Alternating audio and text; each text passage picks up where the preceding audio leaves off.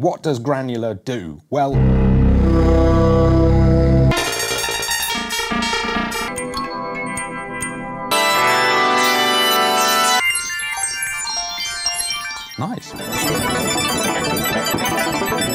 Well, hello folks, and welcome back to Kilohearts. My name's George, and today's the day we finally release our brand new Granular generator for Faceplant. We're more than a little bit excited, I can tell you. We're about 1,000 tiny little bits excited about Granular. When you think about what it's possible to do with a synth, it comes down to the generators first and foremost. How do you make the sound in the first place? And we've got an analog style wave generator, we've got a wave table engine, we've got a sampler, we've got a noise generator, but now we've got a Granular engine, and it looks like this. For those of you who aren't familiar, what does Granular do? Well, granular synthesis is all about manipulating samples in a versatile and interesting way. So obviously you could already in Faceplant load a sample into the sampler here.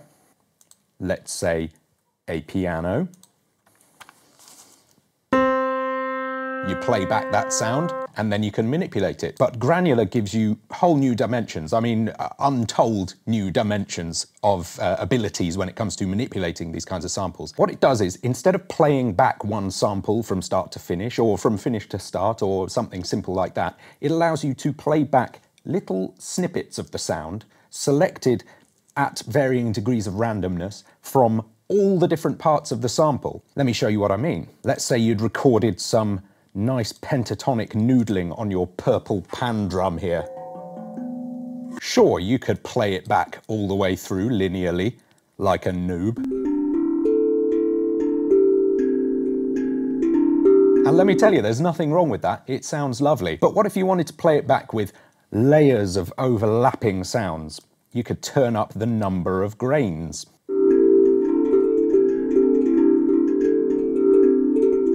Pretty cool, right? Now you're selecting lots of little snippets from various places within the sample, playing them back all at once. You can change, of course, the envelope of those grains. You can make it longer and shorter and change the shape of the envelope. So now let's play a sort of plucked sounding grain.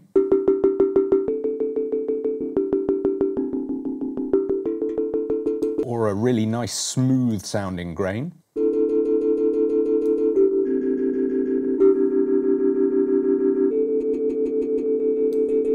You can change the frequency of those grains in time, how often they occur, either in terms of density, how many grains are playing at once,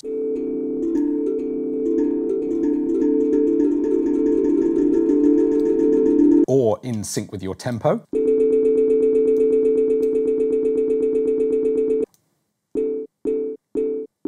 Or even in terms of absolute hertz frequency. So 1 per second would be 1 hertz. All the way up to 50,000 hertz potentially. At which point it really just starts sounding like its own wave oscillating. And of course that allows you to control all kinds of varieties of timbres with this by extending the length of the grain versus the number of grains per second.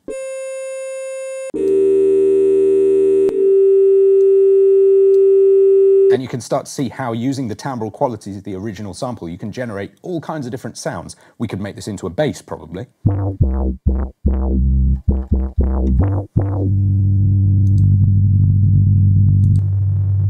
And it's still, at its heart, lots of little samples of this pan drum.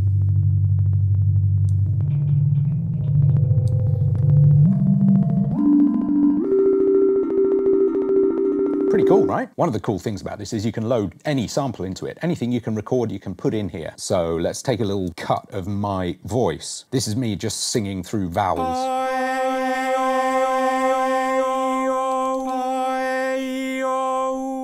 Exceptionally beautiful, but now let's play with it.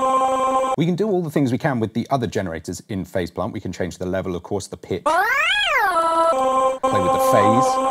And of course use this generator and other generators to audio rate modulate themselves and each other using the green modulation stuff here.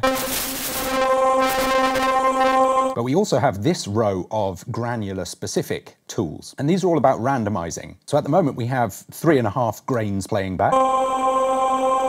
And let's say we wanted to select them from a wider range of the sample. We'd increase the position randomness.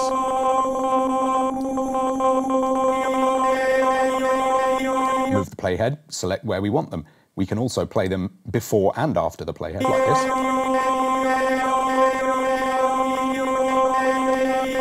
We can have some of them play back in reverse, about 50% of them maybe.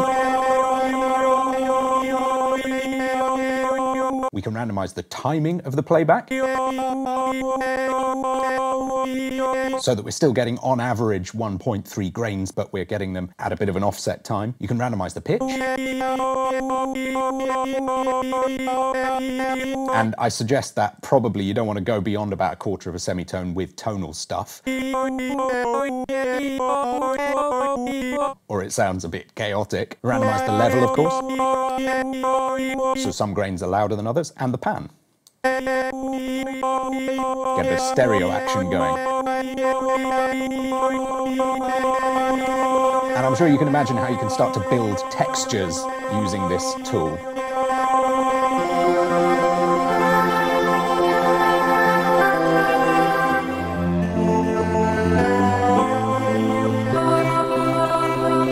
And playing with both the grain envelope and the regular envelope in tandem, you can build all kinds of cool pad sounds.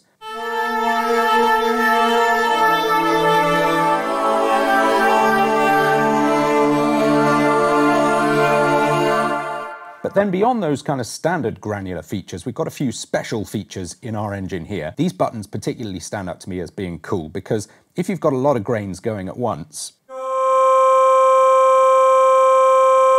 they start to get a little bit overlappy and messy. So we click on the Align Phases control.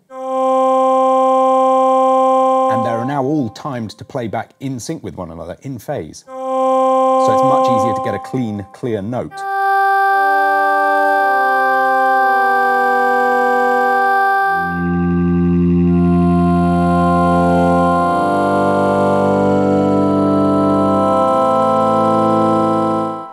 Nice. And then there's this control, Warm Start, which allows you to start your note with the number of grains selected playing, rather than building up to that number over time. If I leave it off for a second and listen carefully, you'll hear it starts with one voice, then another, then another.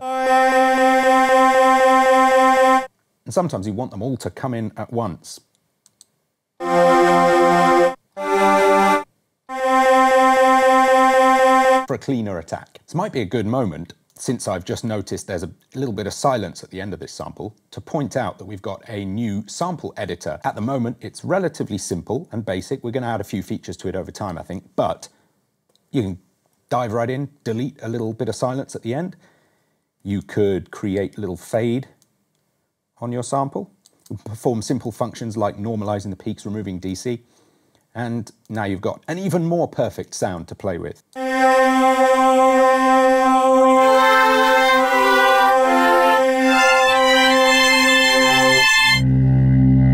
Another thing worth mentioning is that a lot of these samples we recorded with an ultrasonic microphone, so they have frequency content above the normal range of human hearing.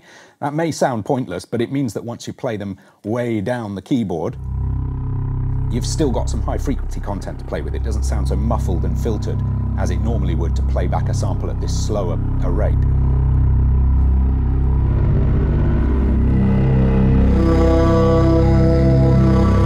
Now let's take in another sample here for a moment. This is a single note played on an electric guitar. Not especially interesting on its own, although there's some fun fuzz in the tail there, of course. But I think it's a great way to demonstrate this last special feature, the chord panel. And what the chord panel does is it takes your grains and distributes their pitch over a range of as many octaves as you like here, taking in notes from particular chords or scales. So let's say, for example, we wanted a fifth above this note as well as the note itself, across a range of 1 octave. We would do this.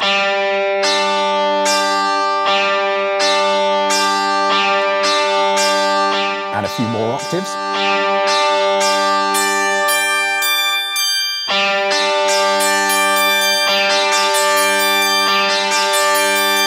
You can have it sweep up, sweep down, sweep up and down, or select randomly.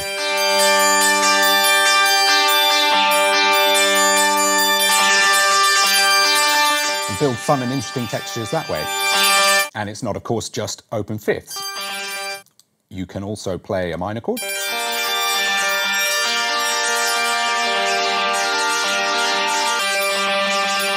a major chord, sus2, sus4, diminished chords, seventh chords,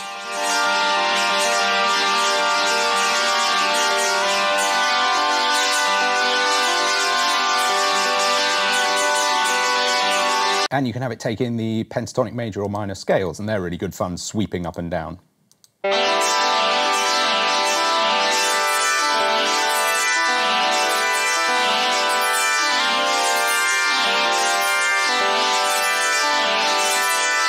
So as you can imagine, this can be a very good fun way to create ambient textures, unusual sounds happening and evolving over time.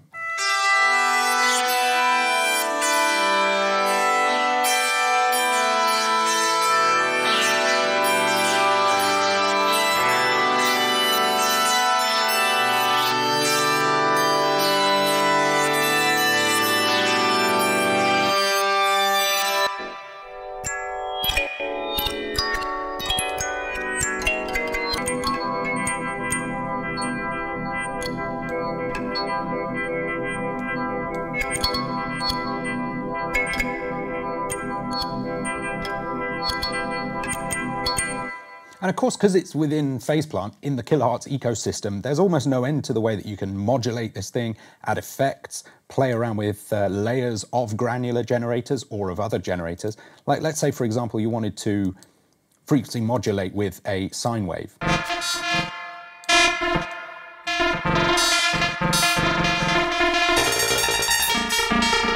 Or perhaps we want to use LFOs to control things like the grain envelope parameters.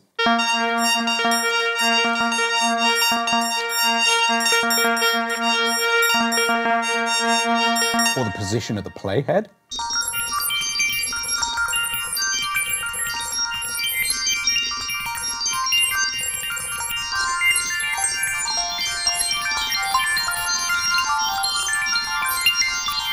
Or just do a goofy, good old effects chain on the thing.